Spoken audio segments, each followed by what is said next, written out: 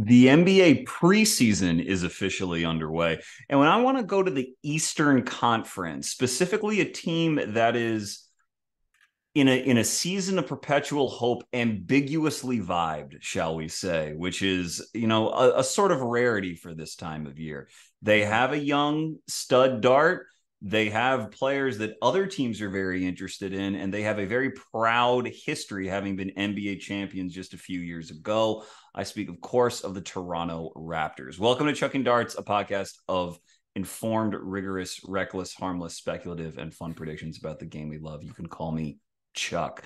This is episode number 178. Episode 177 was a deep look into the Oklahoma City Thunder with Derek Parker, everyone's favorite bandwagony team that's about to make the leap. We dove into that perception and into their various young players, not only Shai Gilgeous-Alexander, but the integration of Chet Holmgren, the ongoing growth of Josh Giddey and Jalen Williams, and how a rotation full of so many intriguing young talents is going to shake out and how they stack up in the West. Today, a first-time guest, but a buddy that I've been meaning to have on for quite some time. He is with SDPN. He has worked for Raptors Republic. He was credentialed this summer at Summer League. He is a co-host of the Objective Basketball Podcast with another former guest of this show, Lauren Gunn. Esfandiar Baraheni. Hello. Welcome, sir. How are you? Thank you very much for having me. I'm happy to be on. First time here, but hopefully first of many, good sir. It's funny you were talking about OKC with Derek Parker. First of all, would really love to read his book. Apparently, it's awesome. Would love to read it at some point in time. If you're listening to this, shout out to you, Derek. Also, just very excited to watch the Oklahoma City Thunder, which is, yeah, very excited and also sort of jealous to be able to just be an Oklahoma City fan. I was actually searching it up today because of Andrew Schleck's video, but I didn't know what a Sooner was. And I just found out today what a Sooner is, which is, sorry, I don't know why I'm talking about this, but No, it's that's just okay. something else that popped up. No, that's awesome. No, okay. So first of all, it's nice that OKC is considered cool in our little nerdy You're right. NBA corner, because OKC nationally, just as a city, doesn't really get the shine that maybe it could. Sure. Um, as someone who lives in Texas, you get some very, negative feelings about the state of Oklahoma in these parts, but that's a bunch of silliness. The Right. fact is, I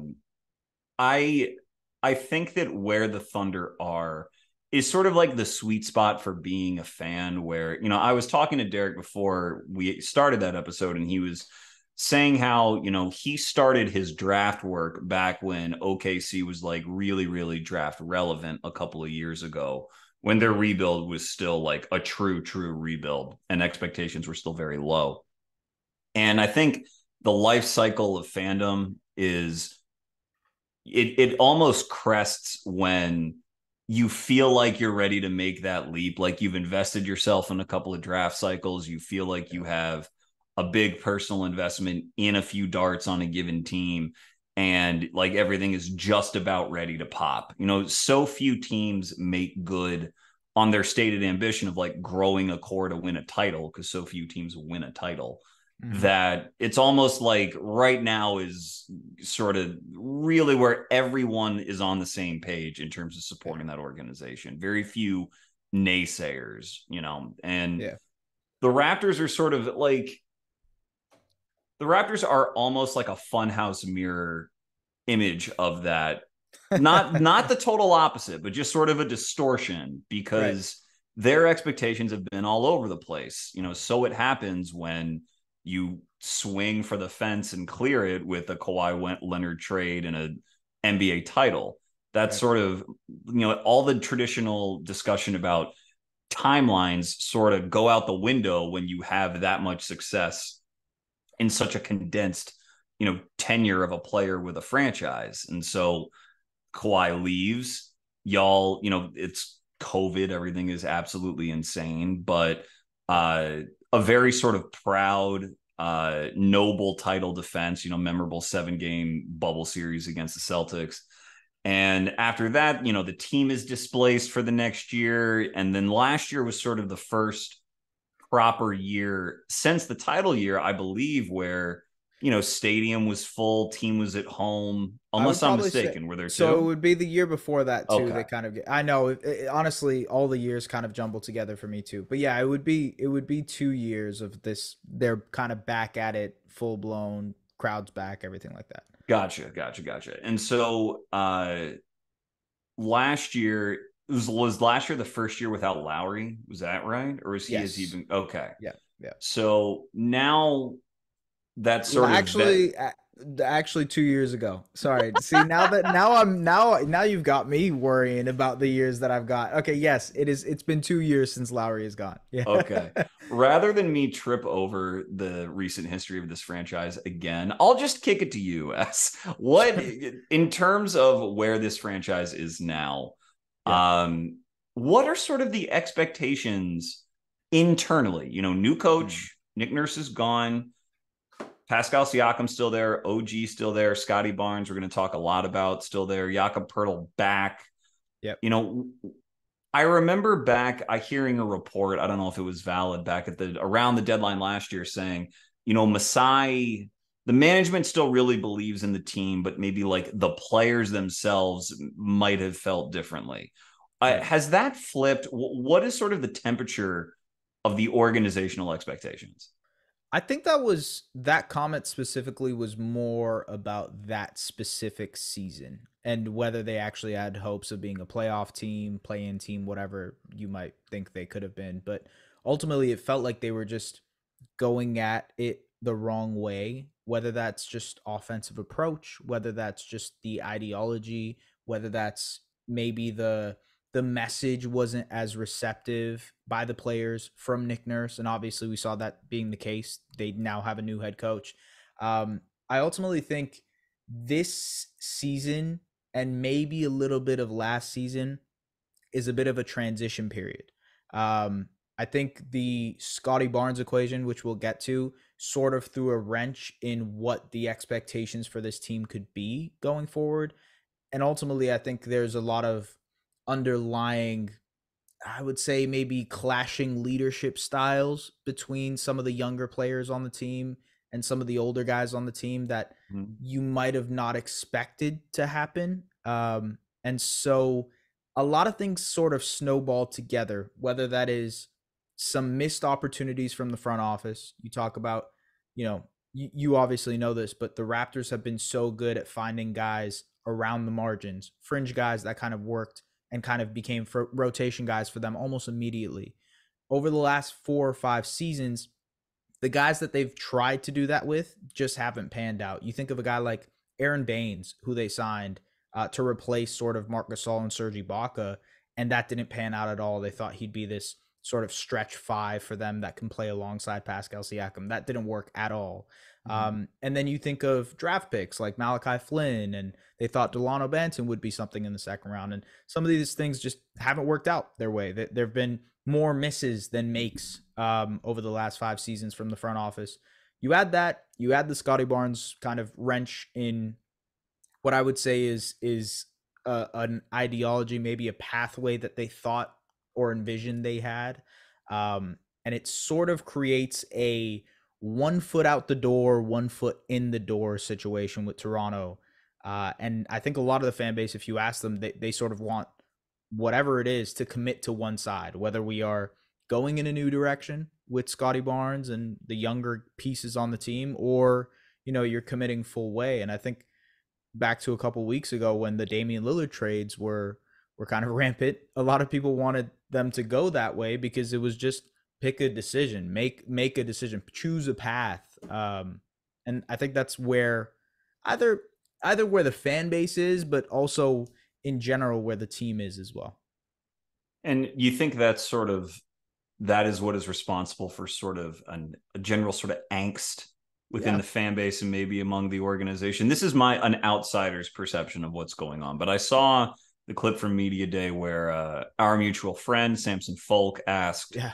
Masai Ujiri. He pointed out, you know, for someone of Pascal Siakam's stature, who's been All NBA twice, typically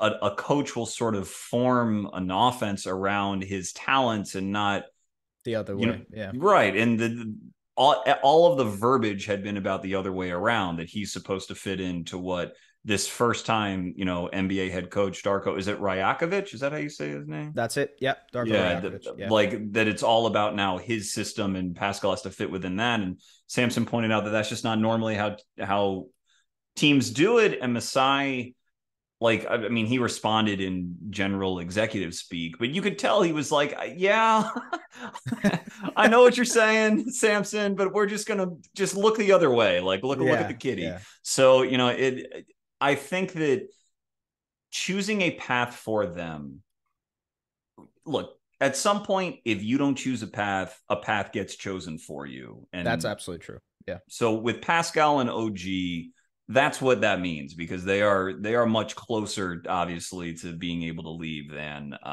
Scottie is. Right. So I guess we'll just get to sort of that juicy roster question first and get it out of the way. What do you expect to happen with those two that Man, come next year, next it's summer? funny. Yeah, it's that's always a tough question with the Raptors because what you expect is almost never gonna happen. The conventional pathway is just not what they usually do. The conventional wisdom would say that you would trade Fred VanVleet at the trade deadline last summer or last deadline. The conventional wisdom would be trading Kyle Lowry at the trade deadline instead of doing a sign and trade for Precious Achiuwa and Goran Dragic. The conventional wisdom is when you're 10 games below 500 to not go out and trade a first round pick for Jakob Poeltl. But they have not been a very conventional team. So it's hard for me to sit here and say with certainty, this is what the Raptors are going to do with Pascal Siakam, because even if I say it, they most likely will end up doing the opposite. So maybe I should say something and they will end up doing the opposite side of this. Yeah, yeah. But I mean, look, I think the conventional wisdom again would probably be that they are going to most likely trade him. Mm-hmm. I would imagine just when that is maybe they're trying to find a way to leverage this game out, whether it's 20 games into the season and there are a couple of desperate teams that maybe haven't got off to hot starts but have expectations of performing better, that now are in a position to maybe say, hey, we will pay more for a guy like Pascal Siakam. Maybe that's at the trade deadline where um, admittedly not the best deals ever get done, but maybe there's a deal out there for him at the trade deadline. And then worst case scenario, you're looking at a potential off season where he's not happy because he's been in trade rumors all summer or all season, and now he's looking to get traded. Mm-hmm. If I had to guess, if I really had to guess, I think there's most likely a scenario where they just walk into the offseason and say, hey, either we're going to sign you or we're going to figure out a way to sign and trade this thing. Because I think they've grown a little bit too sentimental when it comes to Pascal. And like every front office gets this way, right? They Yeah, value yeah. their players highly. But it's just the way it is. I think they've gotten to the point where they're not going to get equal value back for a guy who's a two-time All-NBA player. And I don't know how they kind of maneuver through that. Well, and what is the status of his contract next year? Is there any option on it, or is he's this No, year he's and then just one more and then it's it?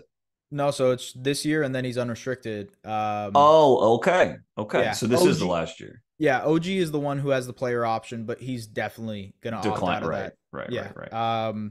And then I think if he gets All NBA this year, he's eligible for a supermax. Although unlikely that any team really offers him that supermax. But Mhm. yeah. So Pascal, he is, the word with him is that he is unwilling to sign an extension with, like, basically any team that he's been linked to. Yeah. Although Um, I think part of that is the whole supermax thing. It's like, hey, I can get the most money here in Toronto if I stay here and am an all mhm. NBA player versus if I go to Atlanta and they can't offer me that money anymore. So I think that's part of it. It's like it just makes sense for him to not want to sign an extension with any other team when there's the option out there for him to potentially get more money. Okay. Well, we could play the trade game all day. I could Yeah. ask you what players would you really be interested in Right. coming Right. back? With Yeah. Atlanta, AJ Griffin might be a fun fit since the team is so shooting star. But let's focus on the team as is, and let's focus on Scottie Barnes.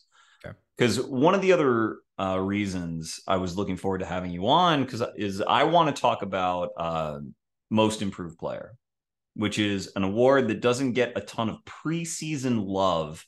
Uh, I think because most people view it as like pretty unpredictable. Who could have seen coming that Right. Lauri Markkanen would be the most improved player last year? Yeah. That, of course, is a nice challenge for me. That's what makes it fun, is questions that people can't really seem to figure out. Mm-hmm. And with that award, what tends to happen is that a player who is not in their second year, there's a weird bias against second year players that I don't necessarily agree with, but there is Okay. one. Right. Well, Um, I remember we had this conversation. Yeah, I remember yeah, we had it. Yeah. I don't, they're like, second year players should get better. And it's like, well, and third year players shouldn't, like 6 year players shouldn't be getting better. Like, what the hell? Come on, guys. And Yeah. it's Yeah. just like, it just speaks to the sort of mild arrogance of Mm-hmm. NBA, media members and evaluators, where it's just like, well, we can all assume that, Right. Right. second Right. year players Yeah. are going to get a lot better. The same way lots of organizations just assume that their draft picks are always going to work out and they got their board exactly right. Right. It's just the same sort of like, I just think you guys are missing the point a little bit. Right. But regardless, the bias exists. And so, in a world where we acknowledge that reality, usually what happens, at least in recent history, is that the player that wins that award uh, either makes the All-Star game for the first time in the Yep. season in which they win. I believe of the last 7 winners, the only player not to have done that is actually Pascal Siakam himself. And that was in 2018, 2019, where the Raptors are one of the best teams in the league. He's clearly contributing to all this winning.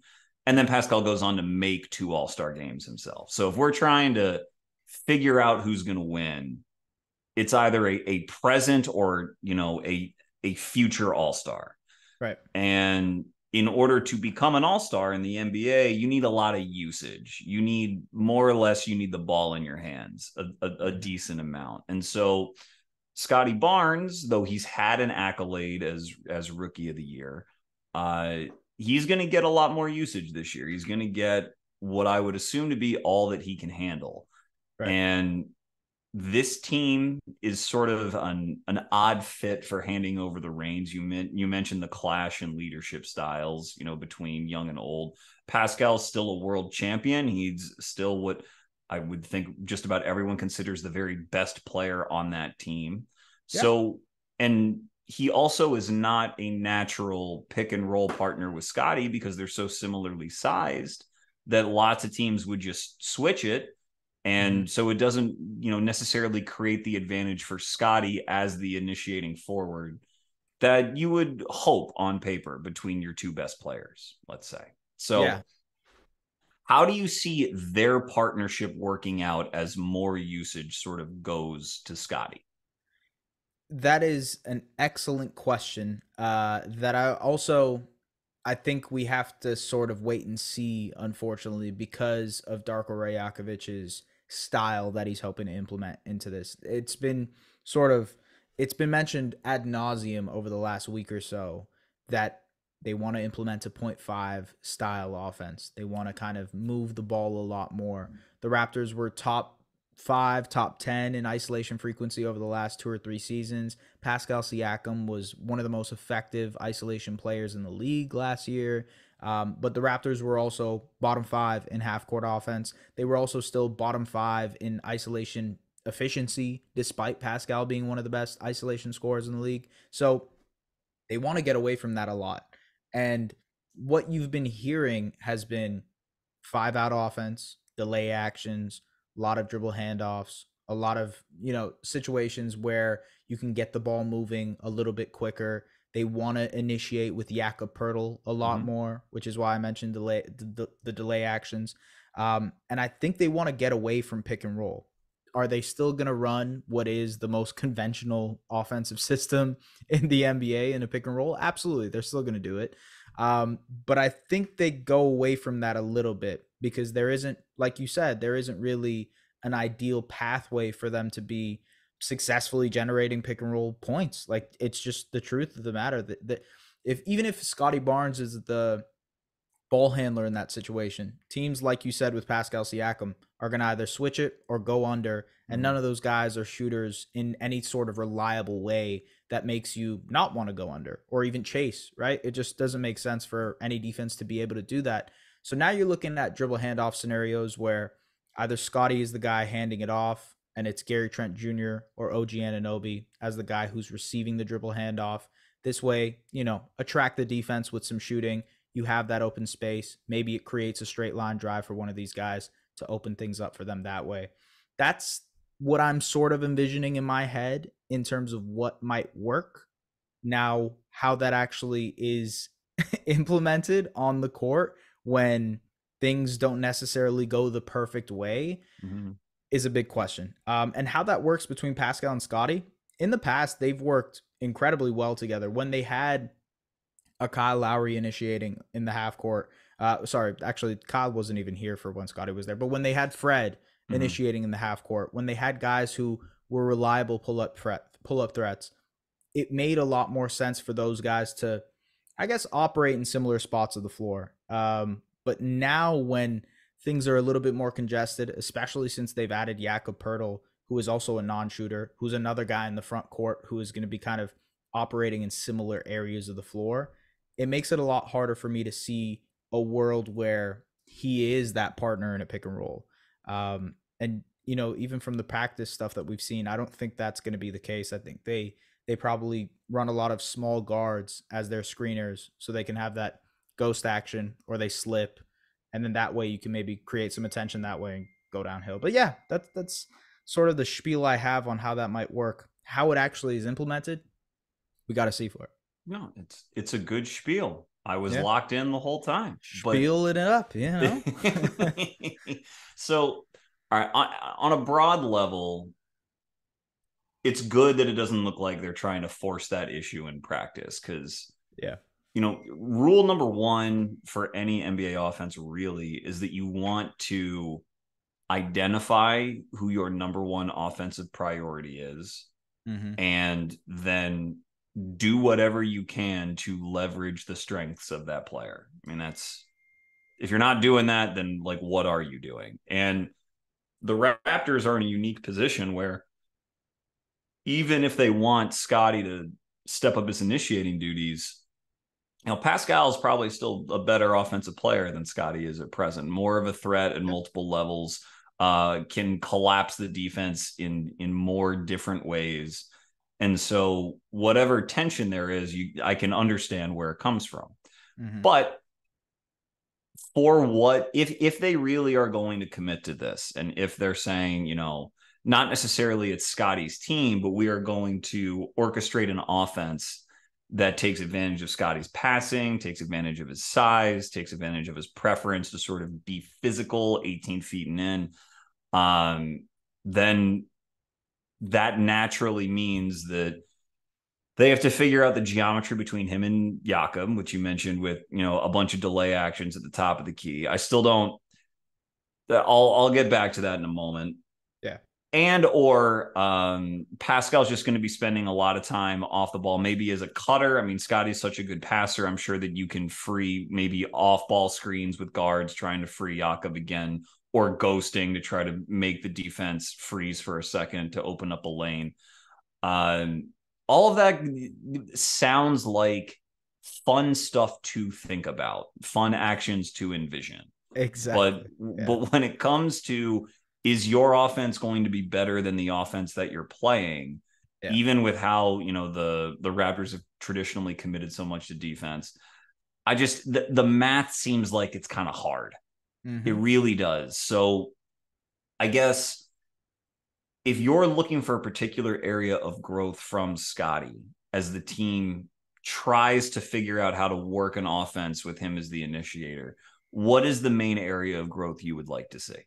Ooh, um, I mean, shooting would obviously change things That'd be in a great. dramatic Yeah. way. Yeah. But I'm assuming you mean a realistic sort of It'd area. be nice, Ass. If you don't want to, we can talk about unrealistic things. No, I But know, yeah. I know. I mean, look, I think the shooting, like it, that's obviously the thing, but that's sort of unrealistic in terms of what our expectations are for what he is this season. Mm-hmm. In terms of what he can really improve on, I think it has to be, and this is more of a schematic thing, but instead of putting him on ball, he is an excellent roller. He is incredible as a short roll decision maker, putting him in the middle of the floor, making him run the delay actions. Actually, Yep. some of these type of scenarios he absolutely thrives in. And Darko, to be fair, has mentioned that that's going to be something that they utilize a little bit more too. I'm less high on the on ball stuff. That is more so, let's experiment. This is a playground. We have no expectations for this team. Let's just go out there and see what happens. But sorry, Okay. the the screener, the roller stuff. I got a Let's bring phone in call. Darko. I assume Yeah, that's who's giving you a call. Let him exactly, speak for exactly. himself. Yeah. Yeah, yeah, yeah. No, my mother doesn't know any Serbian. She's just calling. But, but yeah, it's stuff that involves him as a screener, as a guy who's a roller, who can make passes in the short roll. I think that's sort of where I need him to thrive this season. I think that's where he'll be at his best when it's these 3-on-2 situations. He can make a pass, he can make a decision, and also from there he can kind of go 1-on-1 and operate in that space as well in the middle of the floor. In his rookie season, he thrived in that department. Like Mm-hmm. being able to, his mid range jumper was a lot more potent in his rookie year compared to his second year. There was a conditioning factor to that. He even mentioned that in media day, where it's like he gassed out essentially in year two, and he wasn't prepared for that.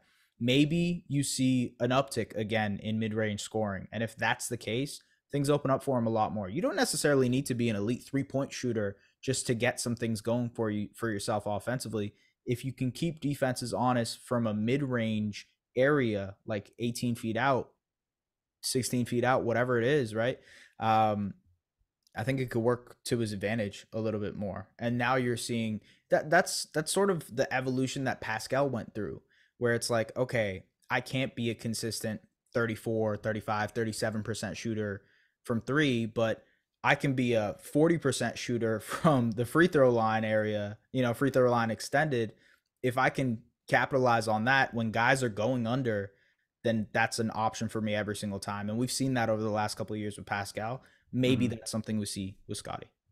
Yeah. And I think it's a good point to sort of reset who Scottie is. Because, he mentions that he might have gassed out last year. And that's, self-awareness, especially self-accountability for something like that, is something I always will appreciate in a player. Yeah. But like Scottie Barnes, I think in hindsight, people sort of see that Rookie of the Year award as, maybe the wrong guy won it or whatever. And I'm not interested in relitigating it, but what I wrote about Scottie in a piece I released recently about every basically young player in the NBA, I ranked Scottie pretty high. I think I ranked him 15th or thereabouts out of every player entering year 3 or younger. Nice. And Okay.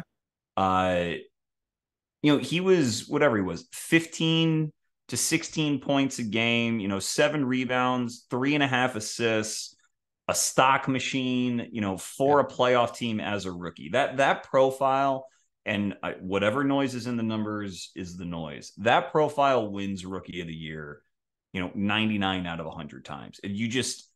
it's a phenomenal season. And Mm-hmm. Scottie is still 6'9". He still has a 7'2", 7'3" wingspan. There is, I would argue, no one with those dimensions in the NBA with passing vision as good as Scottie has. Right. And he plays physically. He knows how to use his body when he gets inside. And when you have that package, it's going to look weird. Like it Mm-hmm. will. it'll look bizarre, but that is okay. You know, NBA stars frequently seem bizarre. That's sort of what makes them special. Yeah. And so I agree that they need to be creative in how they go about giving Scottie his sort of hub possessions. I think in particular, though I think Jakob, I think he's a very good player, and I think that he is a very good screener for Scottie, because I think I would like to see Scottie matched up against centers and get the centers sort of on their back foot, Scottie going downhill whenever they can. There's going to be some just element of the floor being a little bit clogged if Jakob is never going to threaten to be a shooter, and he never will. It's never been his game. But hopefully they can scheme out enough where either with Jakob on the court, or maybe with, you know, Chris Boucher on the court in certain minutes to try to juice up a little bit of spacing, you get to see, you know, Scottie with a very long leash inside the arc as a post up hub. Right. Because that's the part of his game I really want to see, is how he just sort of develops as a post scorer.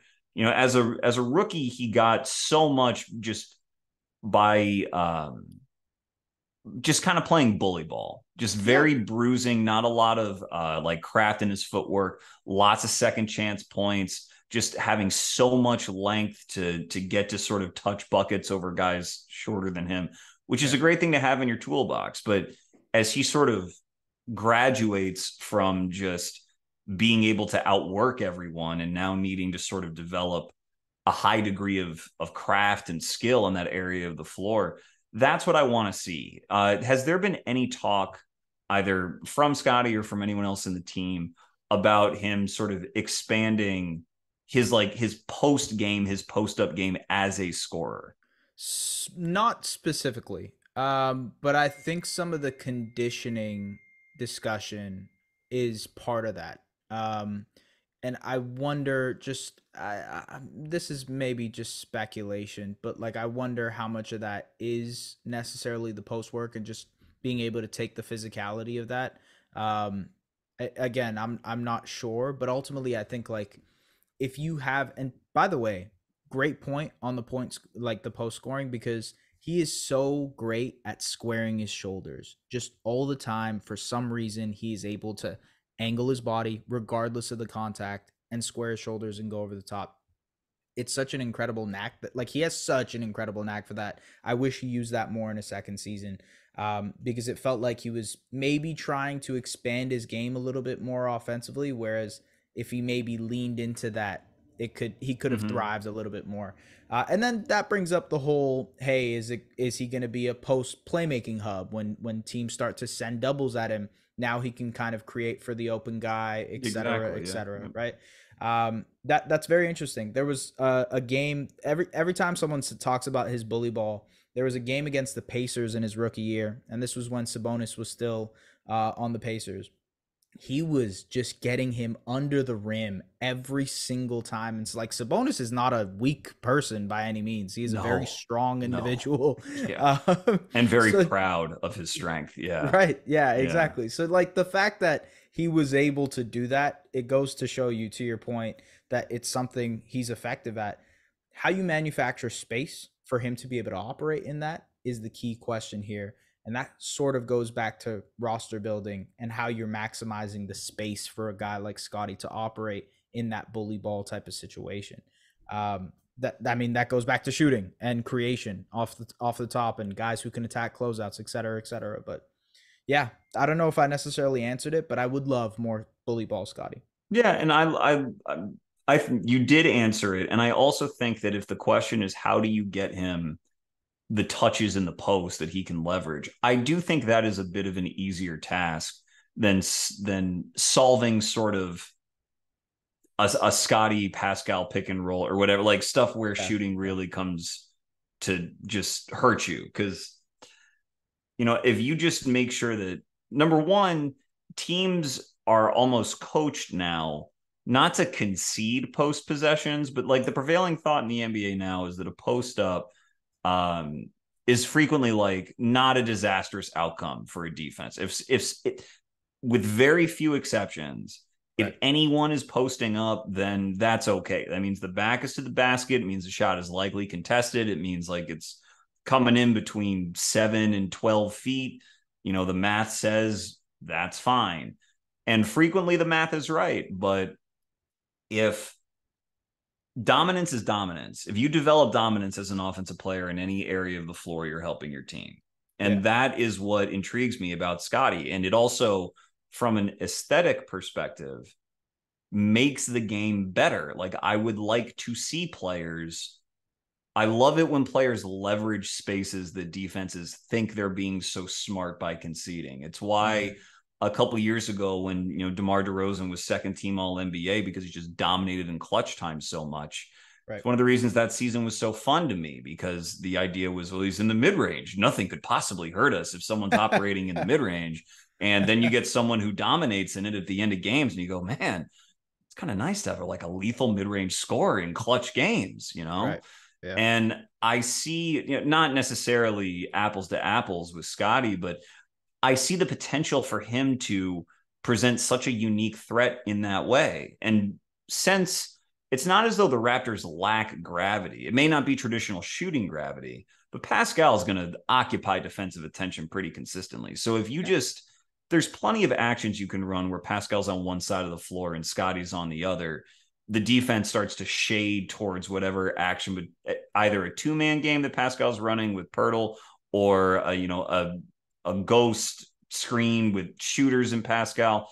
And it just takes one good cross-court pass to get Scottie, or like a back screen or something for Scottie to get an advantageous look. And I feel like they can manufacture that pretty consistently.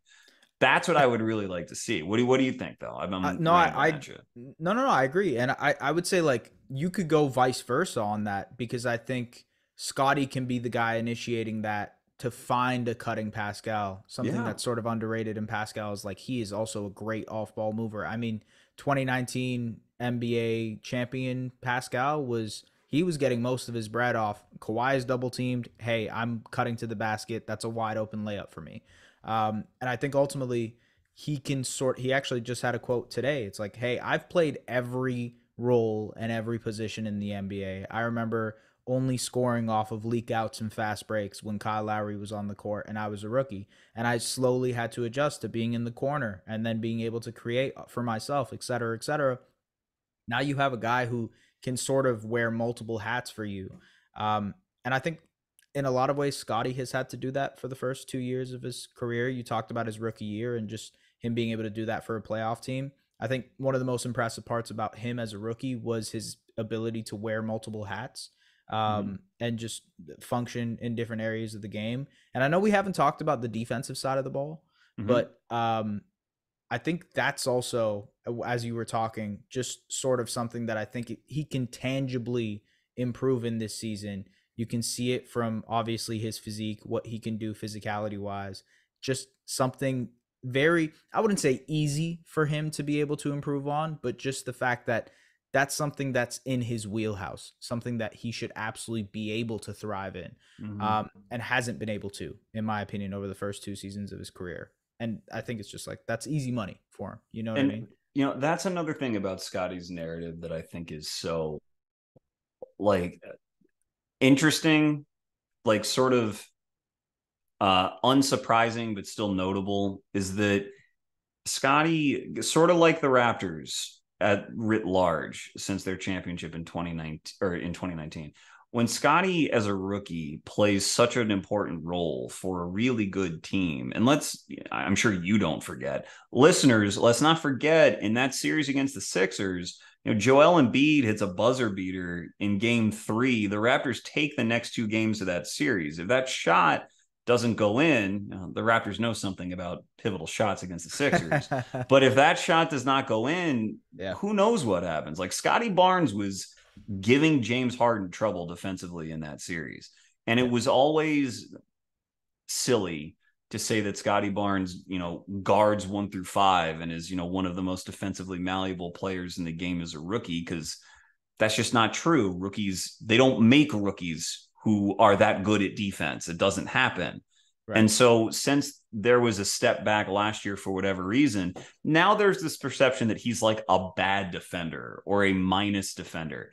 Maybe the numbers bore that out last year, but tools are tools, Yeah. and players get better at defense the longer they play in the NBA and as they approach their athletic prime.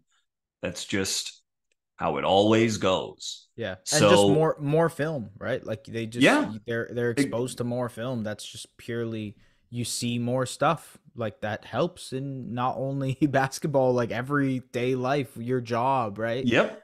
You're exposed to it more experience, you just get more used to things. And, and it's not as though he was thrust into a very easy to understand defensive scheme. Right. Nick's Yeah. coach nurse's scheme asks a lot of a lot of people. Yeah. Yeah. And I don't know what Darko is planning on that side of the ball, but if we can just safely assume that they made a very good hire and they made a hire with intention and with Scottie in mind, if you keep Scottie from overextending on blitzes or whatever, and you try to Yeah. keep him from being switched up against too many like lightning bug guards that can cross his hips up, he can still be a very effective defender. Again, I come back to these dimensions and how rare an athlete Yeah. Scottie really is. There are very few players, very few, even among the NBA where every team has at least one max player, most teams have two.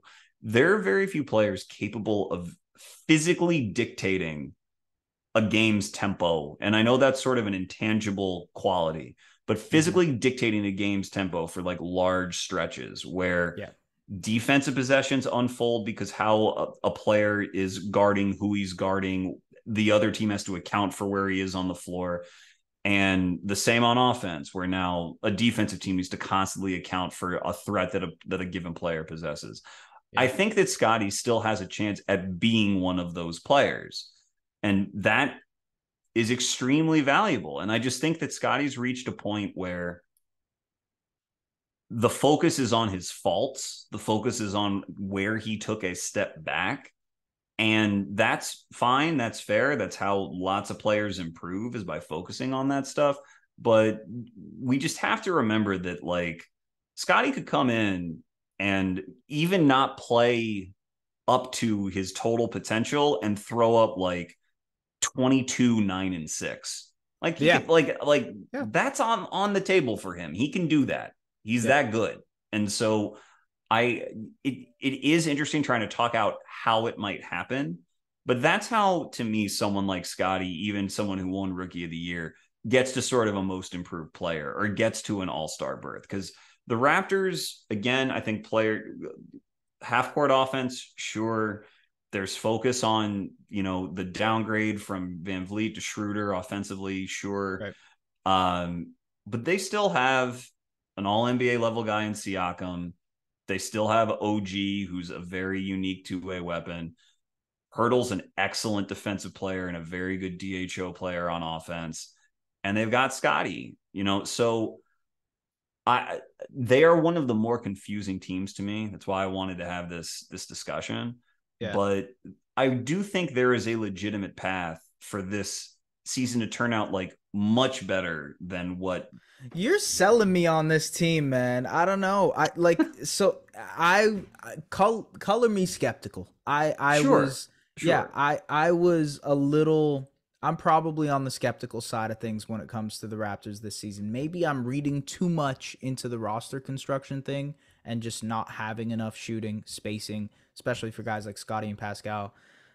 But I don't know. You're kind of selling me on, hey, maybe this team is just too talented to not be good, you Well, know? like, yeah, and I'm not convinced. I'm not saying I'm coming here Right. Right. saying I have this little piece of information and like Right. surprise s they're actually awesome. Right. Because Right. like and if Scottie is shifting to a higher usage role, that comes with its own hiccups. Absolutely. Yeah. Teams are going to go under on him. That is a problem that is not going to get solved in and of itself this year. Like, so I'm with you that it's going to be hard. I think it's going to be tough for that Raptors team to be a top 20 offense. I Yeah. get it. And it may just be that, like, the internal timelines, Pascal's timeline and his priorities versus the team's timeline with Scottie, that Scottie's never at his best while Pascal is still in his prime. Maybe that doesn't happen. I get all that. I just like the talent is really there. And though I think Masai is almost becoming a parody of himself for what he asks for in these trade negotiations and what he has asked for, like valuing these guys highly does make some sense. That's all I'm saying. That's no, more how I feel. I hear you. I hear you on the value part. And I think to your point about the hiccups with Scottie, that's sort of what is making me a little bit more skeptical that this team, like they won 41 games last year, right? Yeah. And taking away Fred VanVleet, adding in a rookie head coach who probably has to go through his own hiccups as well.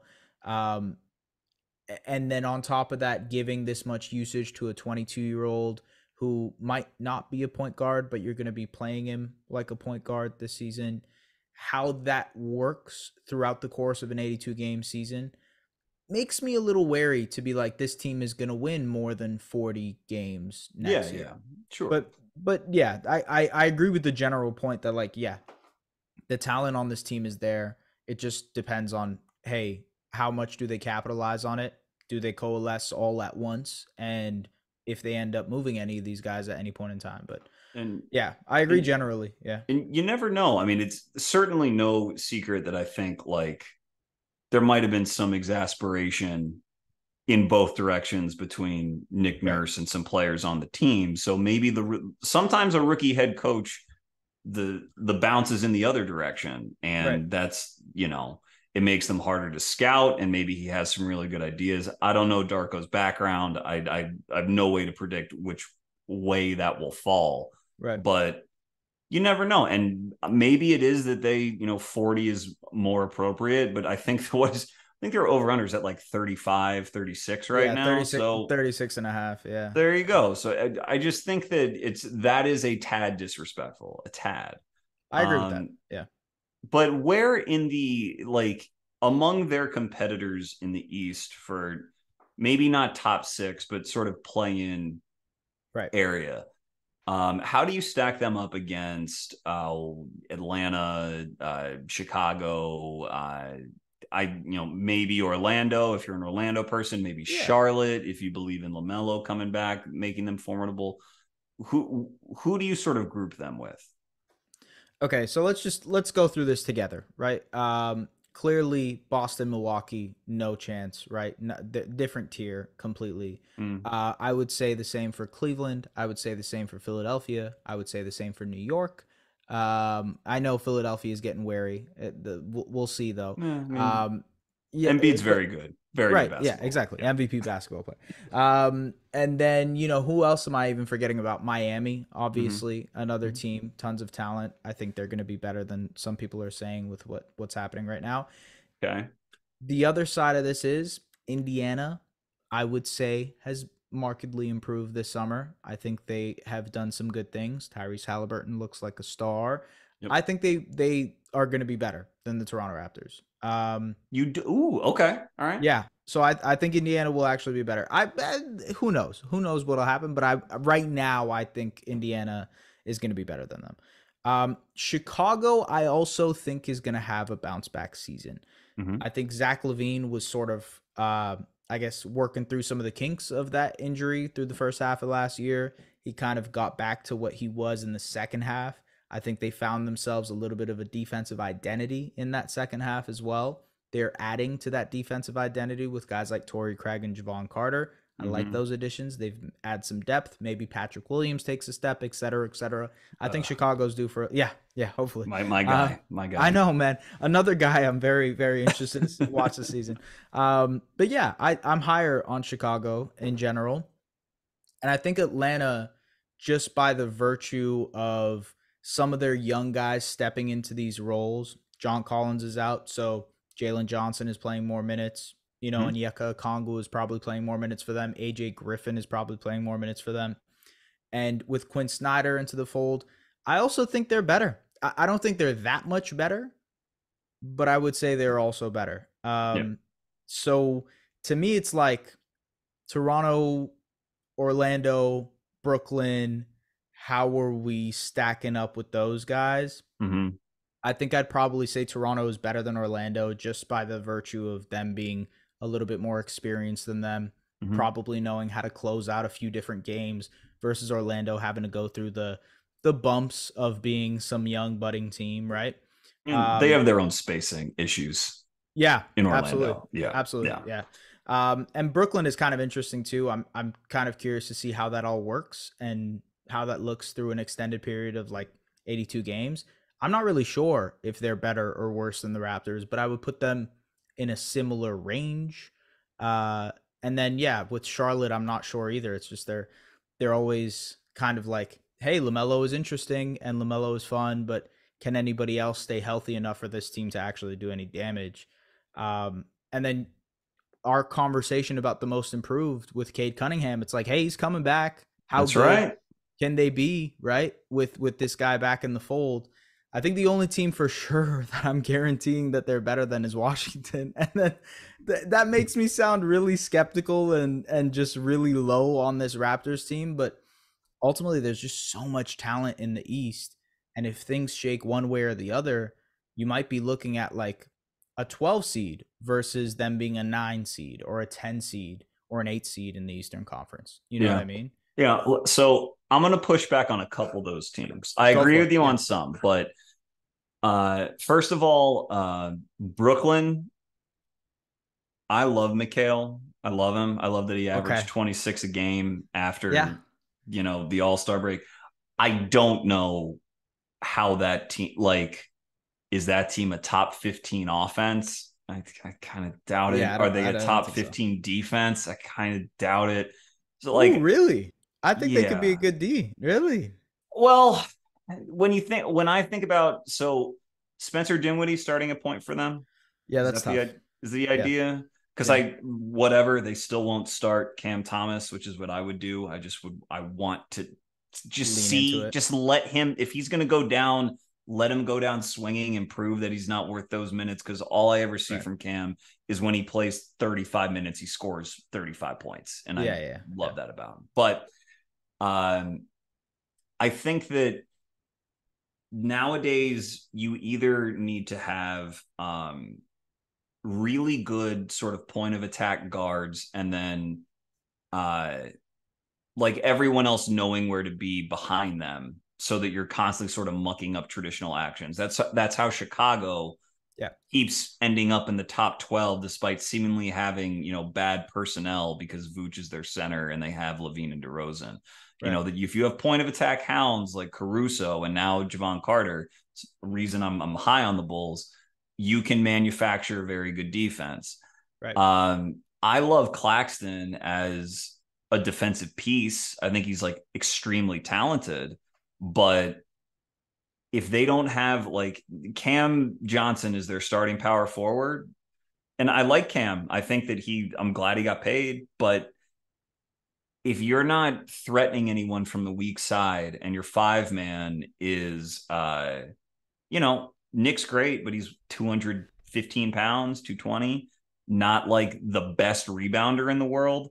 I Right. think there's just little battles that you lose over the course of a game where you're not deterring as many layups as you think you are. Caitlin Cooper, the great Caitlin Cooper, um, gave the analogy recently about blocks being like a mousetrap. Like, if a mousetrap works, it's great. You'd rather just not need to have the mousetrap. You'd rather just deter the shots at the rim so they never happen in the first place, as opposed to Right. Miles Turner having to chase everything down and erase all these mistakes. So I Right. think Brooklyn's going to have a problem with that. And I think that Toronto will have every opportunity to be a better team than Brooklyn.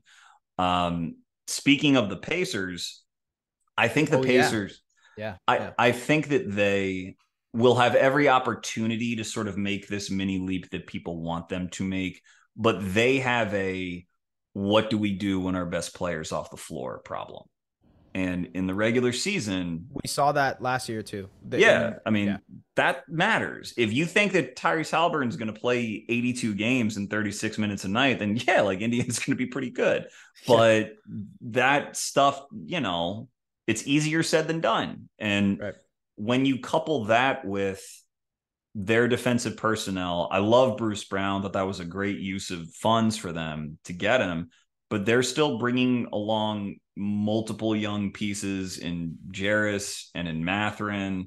You Yeah. know, those are guys that are probably going to play pretty substantial minutes. Halliburton still needs a lot of defensive accommodation. Like, it's asking a whole lot of Miles again. If Miles misses any time, what happens to the defense? Like, Right. I think that there are ways for that to go wrong. So More ways for that to go wrong than it were to go wrong with the Raptors would be my question there. you can, I'll call it a coin flip between the two teams, and I'll leave it Okay. at that. I would Okay. not definitively say that I should expect the Pacers to be better. Okay. Fair. Now the Hawks, I think the Hawks will be better. I think they know how to play on offense, and they have a very high baseline of offensive execution. And even if Trey misses time, DeJounte, I think they did pretty well with Trey off the floor, with DeJounte on the floor, which I think was a first for that team in sort of the Trey era. They're also very deep. They can withstand sort of the regular season grind. I think Quinn will do a decent job organizing all of that. So I think they have a baseline above Toronto. But when you look at the rest, you know, all the teams you mentioned is a clear tier above. Miami, I'll just pause because they weren't a great regular season team last year. And They tend to sleepwalk through the regular season too. And their guys miss time. You know, Yep. Jimmy's getting older. You know, it can be hard. And I think the assumption, Spo's a great coach, but just being like, well, and we all know Spo will take some undrafted guy and then he'll just be a really good rotation. Like, or maybe it won't. Like, or maybe they won't find that guy. So like, I think that the Dame pursuit has taken its toll in terms of opportunity cost for them. That's so true. Yeah. I think that while I wouldn't pick the Raptors to be better than them necessarily, I don't think that they are sort of head and shoulders above all these other teams nipping at their heels. Right. But Chicago, and like, I'm lower on Orlando than most because of the spacing issue. And I like, if they're going to play Anthony Black a lot as a 6 overall pick as a rookie, I think there's going to be lots of hiccups there. Yep. Charlotte, I think, could be good, but like, I've avoided talking about Charlotte because of Miles Bridges. I don't really want to say too much about him, but that was the hardest preview to do because I was like, I don't know how to be right. Yeah. Yeah. And I think at the very least, even if you don't want to cover just sort of the ickiness of it, yeah, what is that like? How much usage is he expected to have? Because he was a high usage guy. He was a near all-star before he got suspended. So like, is he expecting the same level? Or is he even going to be at the same level? You know what right. I mean? Like, he was a great defensive player too. How does a year off affect that? Like, there are real questions there. So the team that I think out of all this cluster that I'm notably higher on, I think, than everyone else, is Chicago. I think they got to stay healthy. They were very healthy last year. Vooch and Pat Williams played all 82. Yeah. You know, Levine played 77 or something like that, something preposterous. Yep. So if they lose on health, then they lose on health. But they've now been together for a few years. It's safe to assume that with Javon in tow, that they're, and Caruso as defensive guards in that rotation, their defense is going to be good again. Mm-hmm. And I think Kobe White took a step forward. I will always believe in the Pat Williams breakout until he's 47 years old. I think it's coming this year, man. Maybe not most improved breakout like we were talking, but yeah, I think he'll take a leap. There's something to be said in the NBA where there's so much roster churn and turnover for teams that just sort of get used to playing with one another and just sort of figure that out. And now their stars have been together for 2+ years. There's a defensive infrastructure in place. There's an offensive infrastructure in place. Right. And as long as DeMar doesn't like fall off a cliff athletically, as long as he still has another year where he's really good, I could see that team winning like 45 or more. Like, I think they're good. So Where that leaves Toronto, probably in that 8 to 11 range. Yeah. But I think there are a lot of questions in the Eastern Conference in that sort of glut. That's how I feel. Yeah, I agree. I wonder, you didn't mention Detroit because I think they still have some ways to go. They do. And Yeah. there's going to be a lot of growing pains there, but I'm kind of curious to see how that all kind of looks with Cade and Mm-hmm. Ivy, then Duran and throwing him into the mix, and like, yeah, just interesting team. And Another like weird Eastern Conference team that might be trying to take a leap, but also probably isn't going to take the leap everybody expects. well, Right? and I actually think that Detroit, I think they're interesting. Like I could have mentioned them, and I think a very key player for them, low key, is Marcus Sasser, their rookie Hell 25th yeah, overall pick. Because you very gotta, much. again, backup point guard, you can really, really win minutes and flip games in the Right. regular season if you have a bench unit with a very good backup point. And as we've seen recently, like young players, Nemhard did this for stretches before he was asked to be a starter in Indiana last year. But Jose Alvarado in New Orleans, even Emmanuel Quickly, throughout his time in New York, you Yeah. can get young guys. And Sasser's 22 years old because he's played in Multi-year college guy. forever. But Yeah.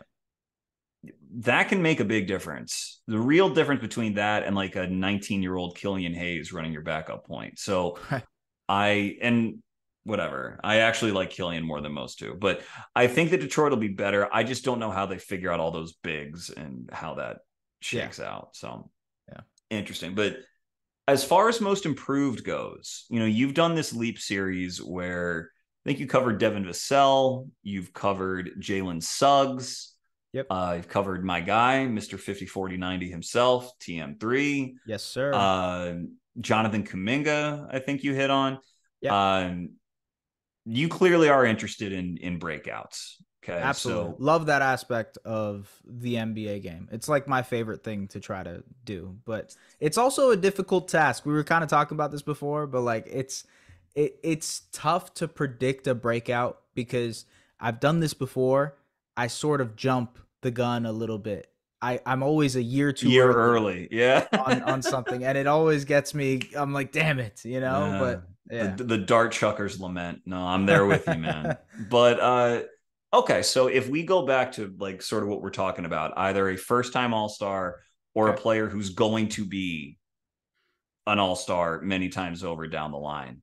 Right. Um, we can look to the 2021 draft, third year players. Scottie's one of them. Right. Cade's one of them. Mobley, believe it or not, has not made an all-star team yet. Yeah. Franz Wagner, Josh Giddey, if that's your flavor. Is there any out of those names? Literally any of them, but Do any stick out to you?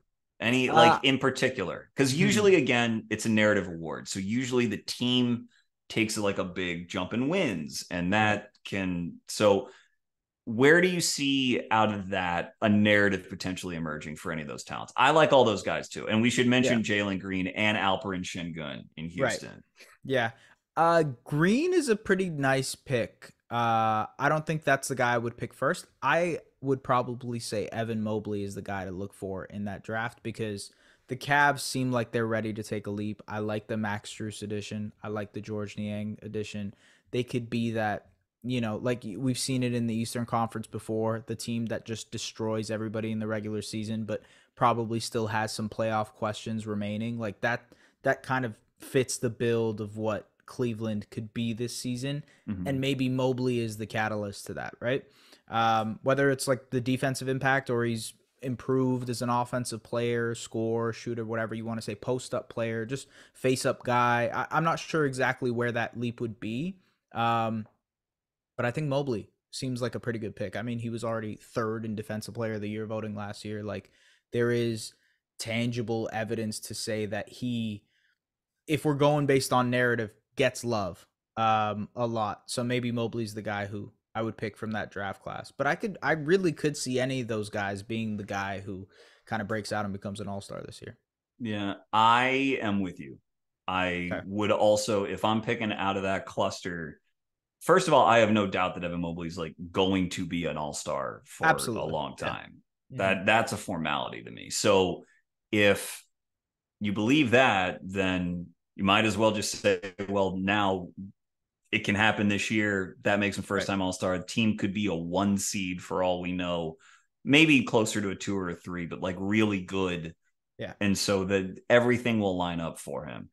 I want to give a mention to Şengün though.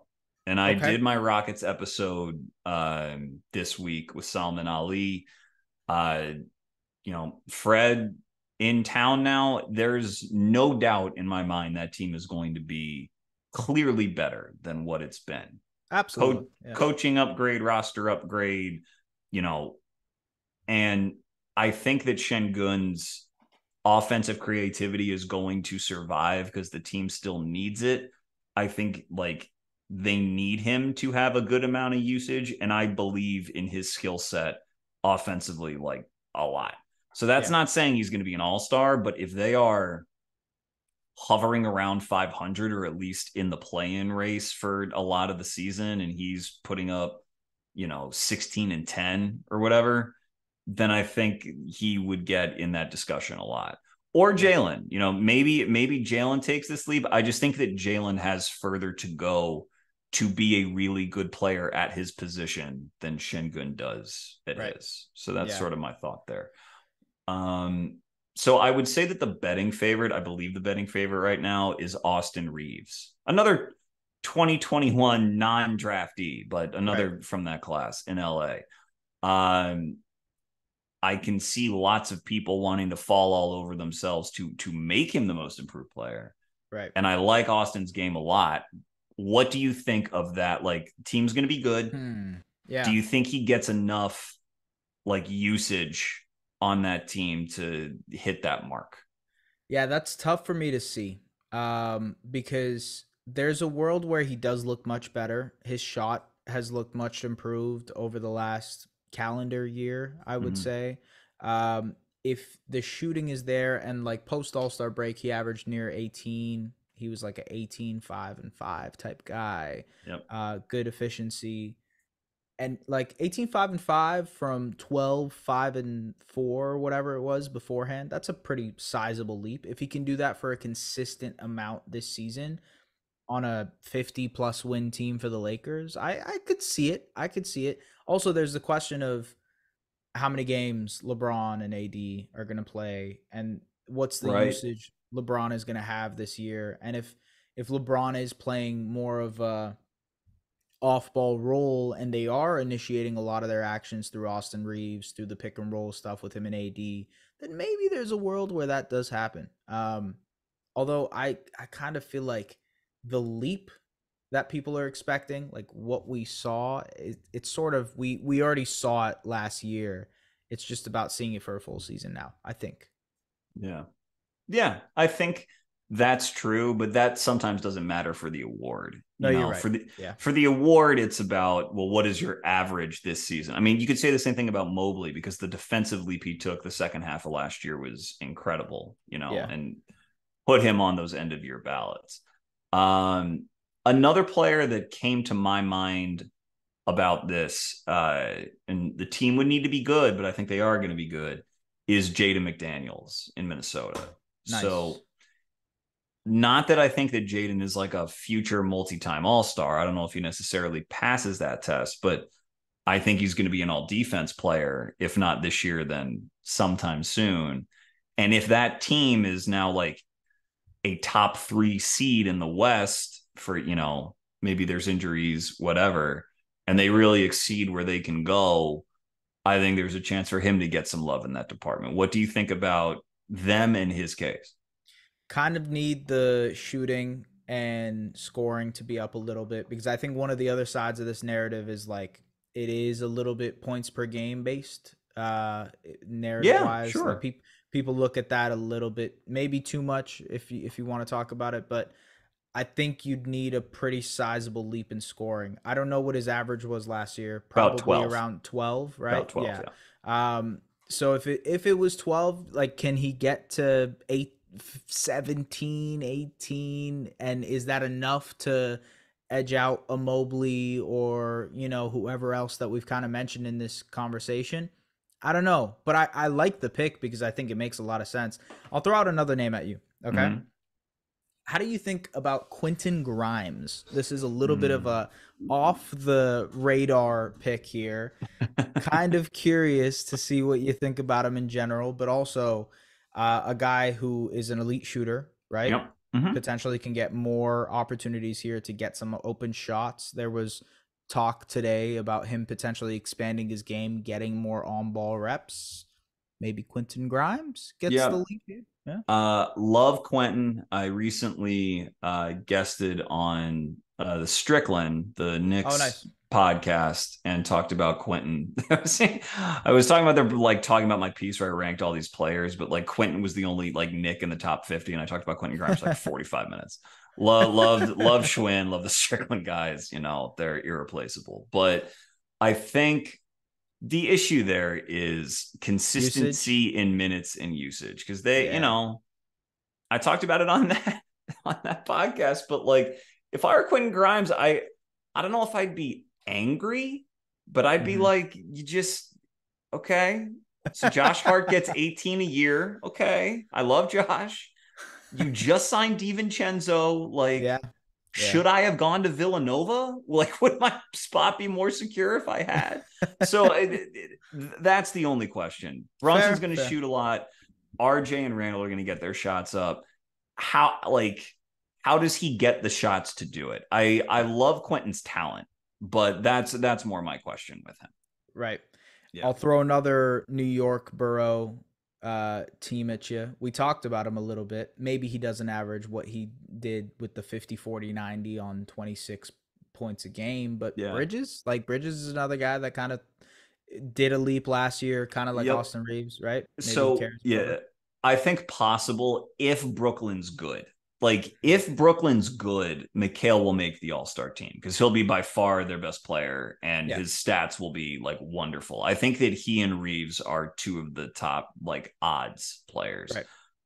I don't think that Brooklyn's going to be that good, and also Mikal, like not only did he average 26 after going there last year, but he also like he's played in the finals as a Yeah. starter Yeah. already. So it's not that it can't be him, but the players who've won this award recently, you know, Laurie, you know, Ja won it when Memphis took like a big leap up the standings. Pascal, you know, Giannis won it when he really leaped. Oladipo when he changed teams. Right. Like if you are, I think Mikal's a very good player, but not like a superstar. If you're a non-superstar, your team has to like be a big surprise. Right. And I'll say it's possible. I'm skeptical, But but you it's don't think like Brooklyn will be it's a that good? logical pick. That's what I Okay. would say. Fair Yeah. enough. Fair enough. And then like you get into the we had the discussion about Cade Cunningham earlier. Yep. Is uh Jordan Poole gonna get Jordan Poole's gonna get insane amounts of usage. The Wizards will not be good, but he's Mm-hmm. just gonna get so much usage that like, hey, does he just because of points per game, does he end up averaging 28 a night? You know what I mean? Like something Yeah. crazy Yeah. like that gets him in the conversation. Just looking at teams just to see if there's anybody else that kind of If Trey pops didn't out. tear his meniscus, I'd be talking about Trey, Mm-hmm. Mm-hmm. obviously, but he did, Yeah. and that sucks. Poole, I thought about too. I'm going to be excited to watch the Wizards, but that's my sort of diseased brain. I'm like, ooh, the Wizards are really interesting now because I want to see how Bilal looks as well because I like Yeah. Bilal a lot. Mm-hmm. So I like Poole. Yeah, I think now, even though there's still such a premium on points for these awards, I think the combo guard thing is starting to peter out a little bit. Where So like, so we're starting to get a little smarter on the yeah, I get what you're saying. I get what you're yeah, saying. so I think like Poole, Hero. I think, by the way, Tyrese Maxey is a pretty good. If we assume Harden's not going to be there, Right. Maxey, good team, very talented scorer. They could win 50 games and he could get this love. The issue with Maxey is that he's already averaged 20 a game the last 2 years. So he's going to have to go to like 25, 26, 27 Yeah. to do it. Not Mm-hmm. impossible, but that's the only question with him. Right. But yeah, I think like empty calories. I think the voters kind of know what that is now. And I think Jordan, even if it's unfair, will get labeled as an empty calorie guy if that team's terrible. And they're probably Yeah. not going to be very good. So, No, yeah, you're right. You're right. yeah. I think there is a bit of a label there with those types of guys. I can't really see anybody else being thrown into the conversation, but this is the greatest part about this because I didn't see Lowry Markkinen being put into the conversation last year, and it's just Yeah. you know. Yeah, I know. I try to think if there was another Jazz player that was possible. It'd be nice. It'd be a nice story if like starting point guard Jordan Clarkson did it. Right. I also think that the Jazz are going to be better than like I don't think they're going to win 32 games. I think they can win 36, 37 and be in that Yeah. play-in discussion. So Yeah, I agree. they can have the narrative to do it. But out of all the names we've said, we think Mobley's got a good shot. I think Reeves and Bridges probably have good shots. Would you give Cade, Franz, your own Scottie? Do you think any of them have a real good chance, or do you think when Of it that push comes to class, shove, no? yeah, I think I would maybe go Jalen if I'm going another player in that draft class. Okay, Just because he is a 20-point per game guy, and he has been, but also he hasn't been the most efficient player. right. And if he can somehow find a way to be uber efficient this season, just because of the talent level that has increased around him, maybe, maybe Yeah, potentially, right? There's a world there. He goes from like 20 points a game to, like you said, 25 for Maxi.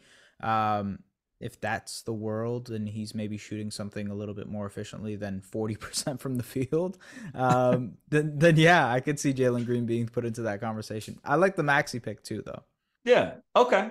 And if you take Jalen, I'll take Şengün because I Okay. just believe in him. So Jalen, Şengün, Maxi, Mobley, and then Reeves and McHale. So we narrowed it down to like 8 players. Look at us, didn't we? What a good job we did. But Very nice. thank Very, you so very much, nice. S. I've taken too much of your time, but anything else on your mind that is in the realm of what we talked about that you want to hit before I let you go? I would mostly I think like developmentally, and we've sort of touched on this throughout this podcast. We've touched on it through our conversations on Twitter and whatnot, but it's just always interesting to me to see how these guys work through the kinks of their game, what sort of things impact that, whether it be roster construction, whether it be team building, whether it be their own emphasis on, working out, whatever they do in the summer to get prep for a season. There's just so many factors. And I'm personally so fascinated with that aspect of basketball. It's like to tangibly improve or not improve or maybe marginally improve, and then seeing that progression, the coolest part of basketball, by far. So it's a good conversation to have with someone who I think is in a similar boat of loving these guys and seeing how they're going to end up developing. But Of yeah, course. Yeah, that's everything, man. yeah, Basketball's about improvement. That's yeah, any Hall of Famer, whoever gives an interview talks about how, every summer they get better. They get better, they get better, they get better. right. So, all right, man. Thank you so much, S. Thank you for all you do, your work with SDPN, the Objective Basketball Podcast. Anything in particular you want us to like check out in the next week or so of yours? I would just say the podcast is coming back up in about a week. So, go and check it out, the Objective Basketball Podcast. And obviously, Chuck, appreciate you. Love you. Thank you very much for having me. Thank you, sir. And thank you all for listening. This has been Chucking Darts. It's okay to be wrong about sports. Find your dartboard and start chucking. Thank you.